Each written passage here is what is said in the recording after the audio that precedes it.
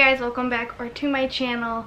If you are new here, my name is Sophie, and in today's video I'm going to be giving you guys my final thoughts and review on the LadyBoss blogger course that I did. I did the course How to Make Money as a Small Influencer, and I am super excited to share with you guys my final thoughts. If you haven't checked out my first video, I will put it in the description box down below or in a card up above, and you can go check that out. Sorry, I'm looking down at the course right now. And so as many of you guys know, obviously, if you see, so obviously I am a small influencer slash YouTuber slash Instagrammer.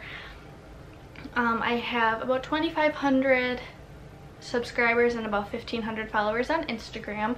So that is very small in the whole influencer world, and she gives you information and tips and tricks and the cold hard truth on what it takes to become an influencer and actually make money while doing so, from paid sponsorships to affiliate marketing and everything like that. And my favorite course little tab that she has is creating your YouTube channel, since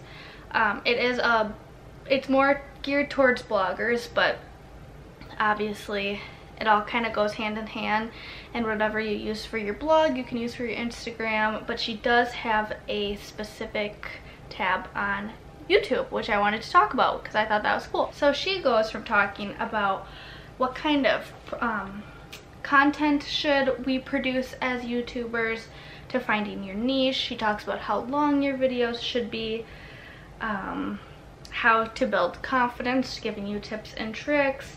She even tells you what you should put in your description box of your YouTube videos, which is something you probably never would even think of, because putting stuff in your description box actually helps you become more noticed. Something else that I thought was cool that she shares is kind of how to check your YouTube analytics and see the age of people on your Instagram, the gender, the demographics, everything like that, so you know who you're producing content for. So if you have a bunch of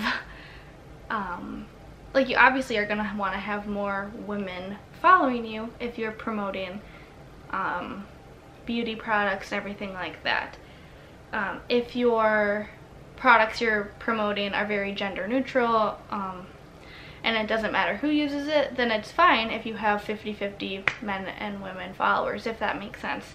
She obviously goes better into detail, but that was just something I also thought was very interesting, and I never even thought to look into my Instagram analytics, or whatever you call it, if you will. So that is what I love about this course. It is completely on your own time. You can do one module a day, you could do one module a week. There is no rush. Take your time, take your notes, get as much out of it as you can, go back, reread, and everything like that, and you will definitely get the most out of it as you can. I will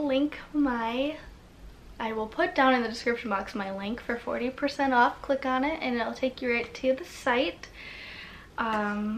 I'll also link my Instagram and Elaine and LadyBoss bloggers Instagrams down below. Definitely give them a follow.